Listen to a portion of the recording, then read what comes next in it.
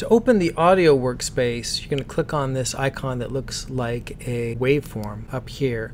And by the way, if you don't see the icon that you're looking for, like the audio icon, you can control click in this area and select or deselect what shows up in this upper right hand corner. So here we are in the audio workspace. The audio workspace is designed to help you keep your lip sync accurate while you're shooting. It's not designed to create audio for your film. It's designed simply for you to place audio into this space to do track readings, or if you have a face set that is replacement faces, replacement mouths, you can test that animation in this space. This workspace is divided into 3 sections, and the top is where you will see playback, visual playback of any kind of replacement set. And so that way you can see if you like the way the replacements are working for mouths and other things too, you know, face changes. This middle section is where you will actually do the track reading for each character. In the bottom area, you'll see your face sets and all the different parts of your face set laid out, and you'll be able to pick and click on here. So let me show you how this works. The first thing you're going to want to do is create an audio track that you can lay audio into. This little plus button here by this track symbol, you click that. Now we actually have an audio track, and I can grab some audio, grabbing it on my desktop and bring it in, and you'll see it's kind of cool. If I just bring it over,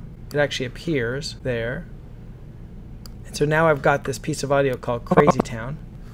I can scrub through it with the forward and backwards keys. I can also play Welcome to Crazy Town.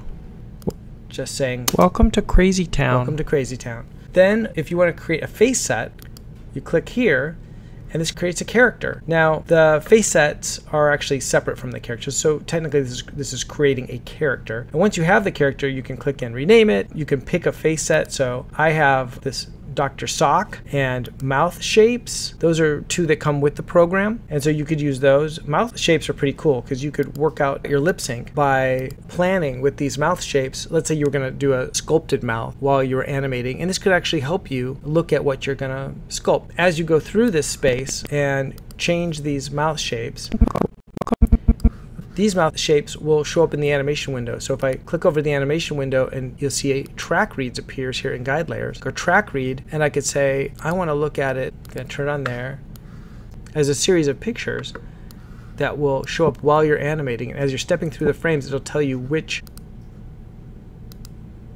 mouths to use. It's kind of cool. So that could be useful if you're not doing replacement, but if you're doing like a sculpted, or if you've got a face that you're kind of pushing and pulling on, or adjusting mechanically, like in Fantastic Mr. Fox, something like that. You can add multiple soundtracks here, like if you have effects, you can have multiple effects. Each of these audio tracks is editable as well, so you can place the playhead and then select that track, and then for instance up here click the cut button, and that cuts it. And now we could take one section and pull it away and delete out the other. These are the editing tools over here. These character areas have the images that you can use, but you can also write in the dialogue as well into this. We see this little dialogue image. You can type in the words. So I'm just going to write this out, the dialogue. Welcome to Crazy Town. Now I've hit a space between each of those. Now when I hit return, each word lands on a frame, and you would line this up to the frame. So like if that says town, you'd line town up with it, and crazy with crazy, and 2 with 2, like that, and welcome starts here. And then these words will then show up again in the animation window in different ways. Now I've actually done a track read on this, so let me load that in as a completed track read. There's a lot of different ways that you can save the track reads out. You can do whole sections of a film. You can even bring in your story reel with your storyboards, bring that in as a video file. It'll show up here, and the audio can be brought down here, and you can start track reading right from the story reel. But right now I'm going to clear this out. So I'm going to do remove track, clear track there, yes. And now I'm going to load in a completed track read that I did a little earlier today on this piece.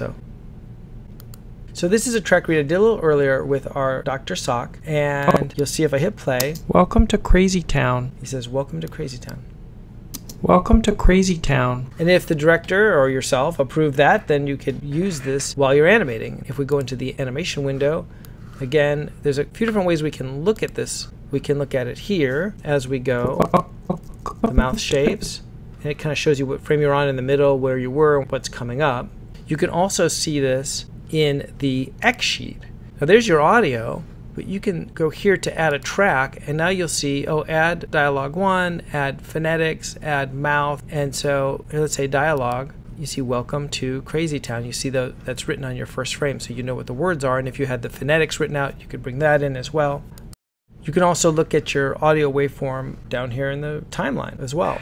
So there's a lot of different ways that you can look at your audio. You can do your track reads using the audio workspace. You can bring in multiple tracks that have sound effects. You can be going along and realize, oh, I'm not at that dialogue yet. In the middle of your shot, you could say, well, I'm not getting to this town part, so I'm going to cut this, and now I can slide that down a few frames. Great, I've saved myself. And then you could go in here and move the track as well. In fact, let me do this. I'm going to move everything together. So now, like that.